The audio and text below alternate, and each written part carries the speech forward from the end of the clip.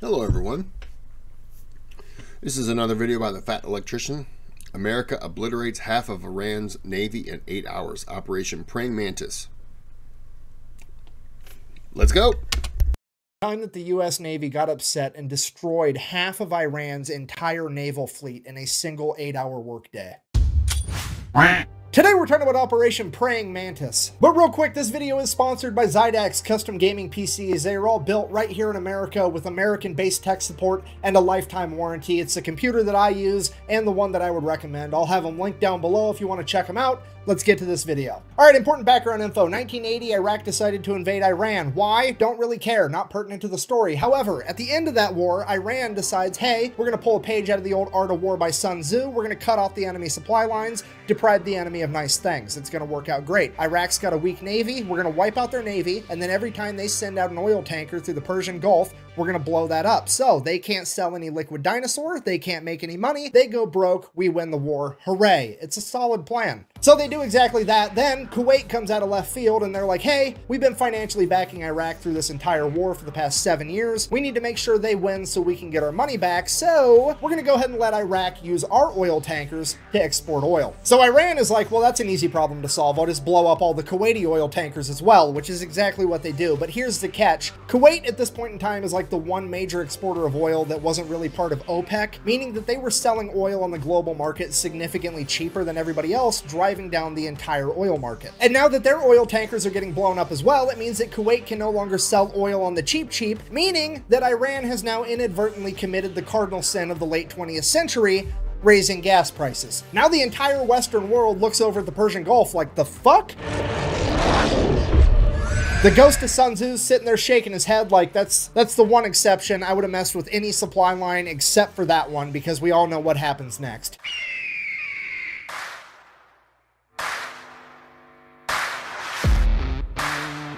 Yeah, America then proceeds to assemble the largest naval convoy operation since World War II, send them into the Persian Gulf to protect Kuwaiti oil tankers. It is at this moment that Iran should have been like, well, that's unfortunate, time to figure out plan B, because this obviously is not going to work out. However, they decide that they're going to double down. What they're going to do is they're going to take a bunch of magnetic underwater mines, and they're just going to spread them out all over the Persian Gulf in international waters, and that's not going to have any consequences at all. So fast forward, April 14th, 1988, the USS Samuel B. Roberts, a guided missile frigate, which is basically brand new at this point, this is like its first big operation, is out there escorting a Kuwaiti oil tanker, and it runs into a minefield, hits a mine, blows up the keel of the ship. The keel is this bottom part right here. It like supports and stabilizes the structure of the entire ship, and it gets blown completely in half. At this point, the only thing holding this boat together is the actual deck. 1 second, everything's fine. The next second, there's a 15-foot wide hole in the bottom of your ship. Everything's on fire and water is rushing in. The USS Samuel B. Roberts took on half of its weight in water in the first minute. This is a catastrophic amount of damage that would sink 99% of ships, but as fate would have it,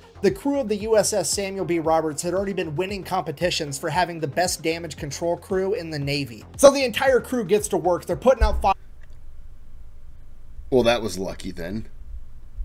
They're plugging holes. They're literally cinching the hull together with steel cables trying to stabilize it, because the only thing holding it together is a deck at this point. Over the course of the next 5 hours, the entire crew fights their ass off and somehow manages to get the situation under control and limp the ship all the way back to Dubai, where they can get it to a port. And the most incredible part of all of it, not a single American was killed, only 10 men were injured during the fire and the initial explosion. So the crew survived, the boat's basically completely destroyed. Then America sends in an underwater crew, figure out what happened. They find the remnants of the mine, they check out the other mines. Yep, they're Iranian. At this point, now somebody has to inform the president, because this is a big deal. And the president at this point in time is, let me check my notes, fucking Ronald Reagan. I'm from the government and I'm here to help. So they go ahead and they brief Ronald Reagan on everything that happened. He's super happy that everybody survived, and he's like, okay, well, here's what we're going to do. We're going to issue a proportional response. And what the US Navy heard was awesome. All right, so here's the plan. Iran currently has 3 oil rigs in the Persian Gulf that are not being used for drilling oil, but as military bases for their naval operations. So the US Navy is going to go ahead and take out all 3 of those. Now, I don't really know what the guided missile frigate to oil rig exchange ratio is, but we're going to go ahead and err on the side of caution and say that it's not quite proportional enough yet.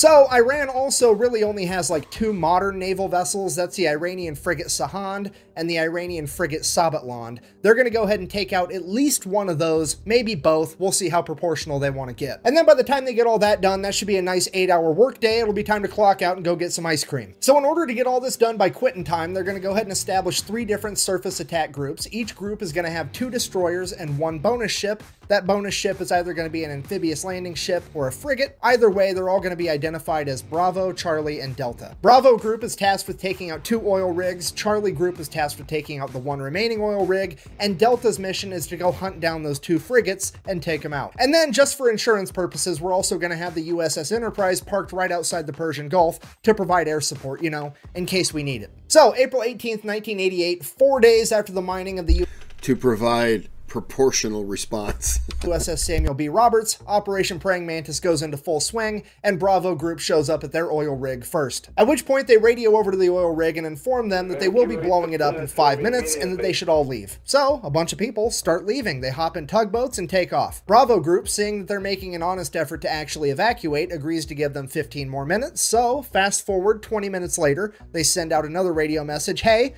time's up." They then fire the 5-inch guns right over the top of the oil rig with the rounds set to airburst, hopefully scaring off any stragglers. And it is at this point that some Iranian military member decides that he is going to audition to be the main character of this story because he hops on a 23mm anti-aircraft gun and opens fire on Bravo Group. And without skipping a beat, one of the 5-inch guns on one of the destroyers just goes "Nyeh!" Poof, and just fucking direct hit smokes this dude. Barely touches the rest of the oil rig. This guy, definitely not the main character, but the silver lining, he at least made it into the credits as Baloney Miss Cloud #1. Now, obviously I'm paraphrasing here, but at this point, Bravo Group radios over to the oil rig one last time, something along the lines of, "Hey, does anybody else need to find out what it's like to chew 5 gum? Or are you fuckers ready to quit?" The oil rig finally radios back and is like, yeah, please cease fire, we're gonna leave. So all the Iranian military members leave. Bravo Group decides to open up on it for a little bit with the 5-inch guns before sending over a couple of Hueys full of Marines. The Marines hop out, place some demo charges, hop back on the helicopters, take off. The entire oil rig blows up, and already things are getting more proportional. And while all that was happening, Charlie Group made it to their first oil rig as well, and pretty much the exact same thing played out. The only differences were Charlie Group didn't have Marines to place the demo charges, they had Navy SEALs, and when the Iranians opened up with the 23mm anti-aircraft guns, they just decided to keep firing 5-inch shells at the oil platform until it burst into flames and burnt the entire thing to the ground. At which point, the commander of the destroyer kind of looks over at the Navy SEALs and is like, "Sorry, I guess you guys get to sit this one out." Oh, mission got canceled? Good. And while all that's going down, Bravo Group's already making their way over to the third oil rig, at which point they pick up something on radar, and it's definitely another enemy ship headed right towards them. And at this point, you have to remember, this is the late 1980s. None of the American sailors have seen naval warfare on this scale. The pucker factor is on. They are getting harpoon missiles ready, and they are about to get in like one of the biggest naval fights since World War II. At which point, whoever's in charge of Bravo Group decides to take a deep breath, and they're like, "Okay, let's send up a helicopter real quick just to verify that it's actually an enemy ship." So the helicopter goes up, radios back to Bravo Group. It's definitely a warship, but it's a Soviet destroyer. At which point everybody's like, "What? What is happening right now?" So they radio over to this Russian destroyer and they're like, "What are your intentions?" And the Russian commander radios back in broken English. I swear to God, this is a real quote. "I'm just here to take pictures for history. Look, I know that..."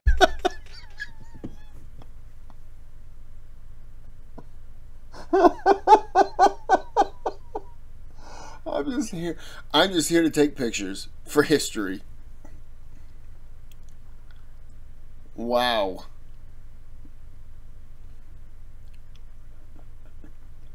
I gotta believe it was a little, I mean, it sounds ridiculous, but I'm sure it was for some kind of recon for the weapons that they have and what they're using, you know, not weapon wise, what they're using, like for ship wise, what the assignment, I'm gonna say the bundle was, but you know, like, oh, did they have a submarine? I don't know. You know, they're probably just scoping things out like a war game scenario, like if we were in this situation, what would we do? But I gotta say, that is, what do you say to that? Well, just, you know, stay safely away and don't get involved. I bash on the Soviet Union and communism every single chance I get, but this time around I gotta give it to them. These guys know how to party. Just straight up rolling into the middle of the largest naval operation since World War II to eat popcorn and watch.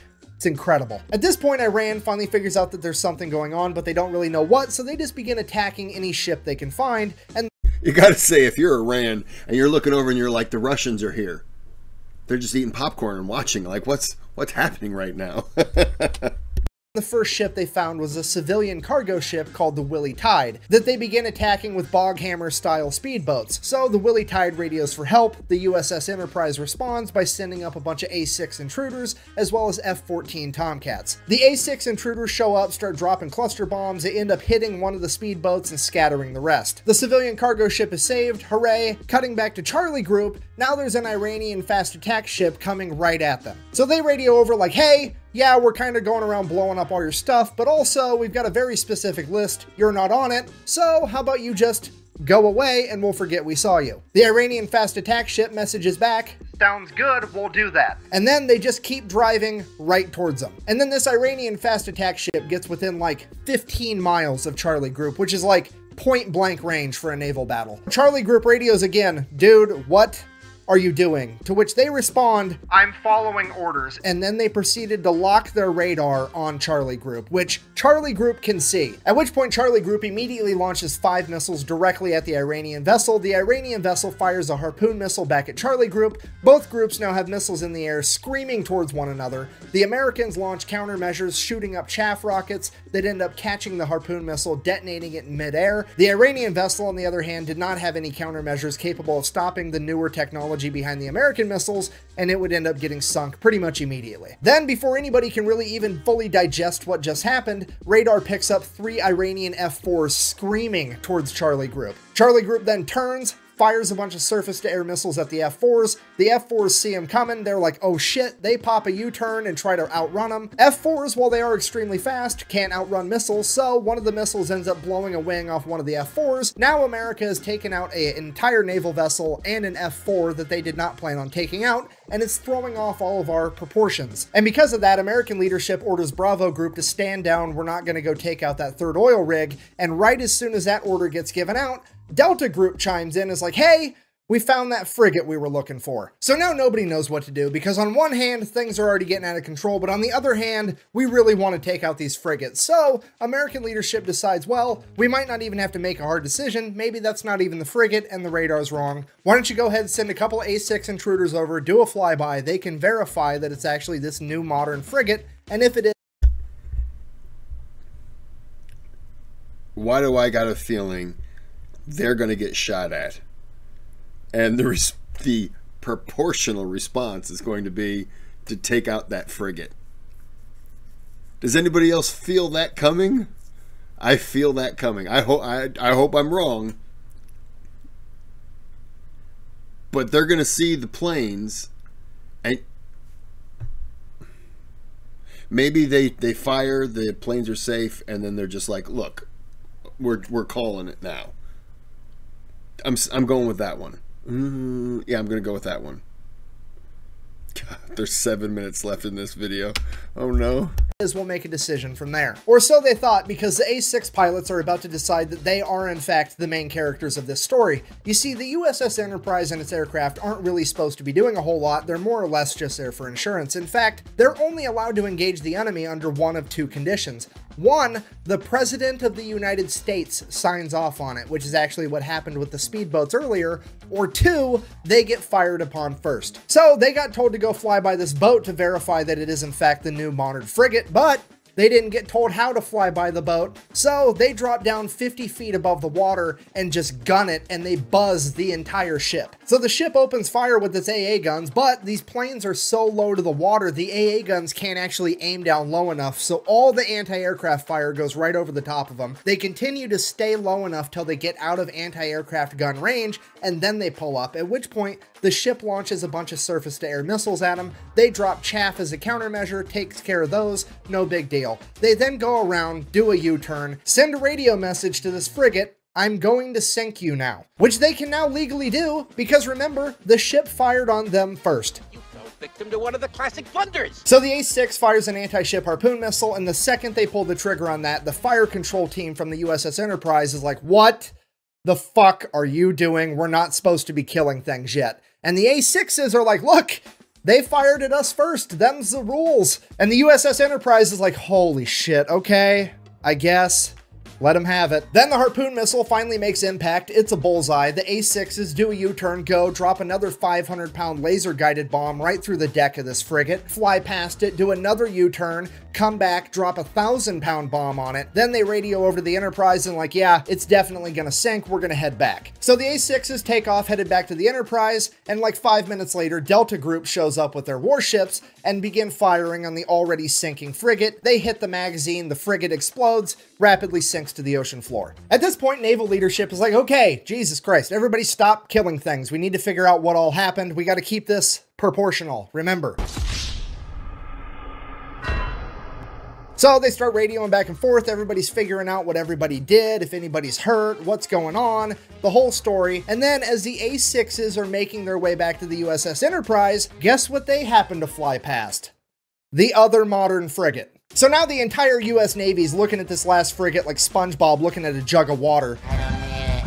I don't need it. I need it! But also, like realistically speaking, the A6s are pretty much out of ammunition. The only thing they have left are 2,000-pound bombs, and those just aren't going to be enough by themselves without a harpoon missile to take down this ship anyways, so they really are just going to fly by and verify that it's the modern frigate. So the A6 intruders go ahead, they do their flyby. It is in fact the new frigate that they thought it was, and it does in fact open fire on the A6s. A6s make it out completely unscathed, at which point they pop a U-turn, and one of the A6 pilots is like, It's the bullseye womp rats in my T-16 back home. So the A6 pulls up, gaining altitude, and then dives down, aims its nose right at the frigate at like a 35-degree angle. They're doing a good old-fashioned dive bombing run like it's fucking World War II. The AA guns start firing, there's bullets whizzing past the plane, but they're committed now. They're closing in, closing in. The bombardier behind the pilot lets the pilot know, hey, I'm locked on. At which point, bombs away, the pilot pulls up, and the bomb goes right down the fucking smokestack of this boat. Blows up, completely destroying the entire engine room. That frigate is now dead in the water with no power. The A6s go ahead and radio in that they have completely disabled this frigate, at which point the American leadership calls a complete ceasefire. They're going to go ahead and let that frigate survive,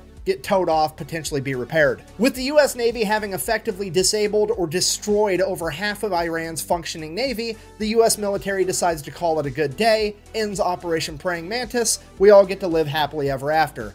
Except, later that night, Iran decided that they wanted to fight a little bit more, and they launched a bunch of Silkworm anti-ship missiles at American vessels. Luckily, no American vessels were actually hit. However, this is now a huge political problem because America has been mad at the fact that Iran even had Silkworm missiles for years at this point, and the American government has made it very clear to Iran that if they ever used them, they would be going to war with America. Period. That's set in stone. So the Reagan administration, not wanting to kick off World War III in the 1980s, reaches out to the Iranian government and is like, here's what's going to happen. You're going to go ahead and admit that that was an accident. I'm going to sweep it under the rug and we're never going to talk about it again. Because if this makes headline news and the American people find out, I'm going to have to get real proportional around here. So Iran's like, okay, fine, whatever. It was an accident. Let's sweep that whole thing under the rug. But I am still going to take America to international court to try to prove that it was a war crime to take out my oil rigs. That way I can get reparations and make America pay for it. So they go to international court. They lay out the case. The international court is looking at America like, okay, well, first of all,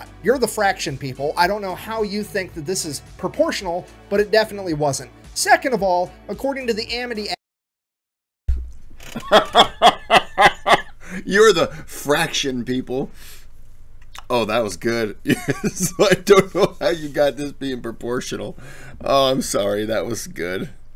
You're the fraction people. It's for people who don't know, we use fractions and stuff like that in our mathematics and measuring.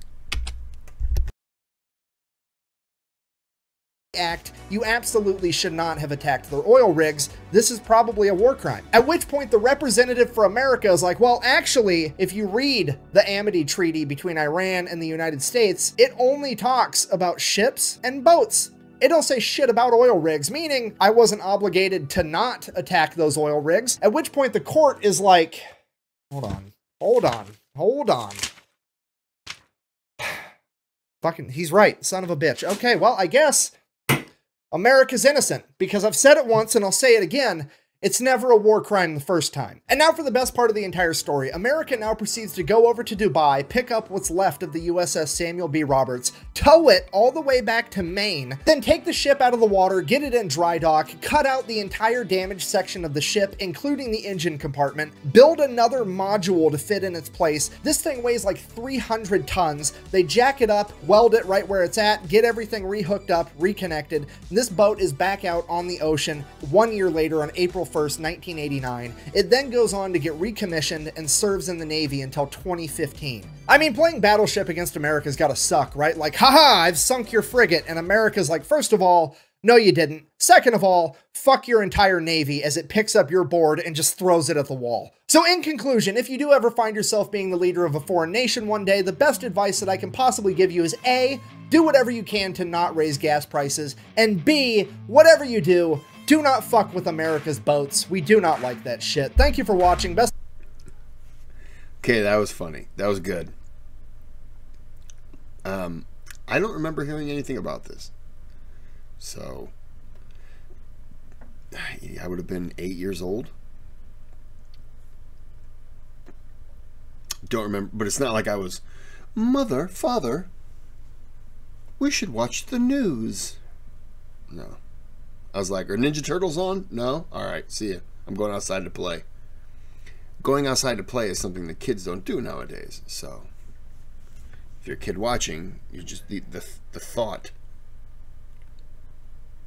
probably drove you crazy.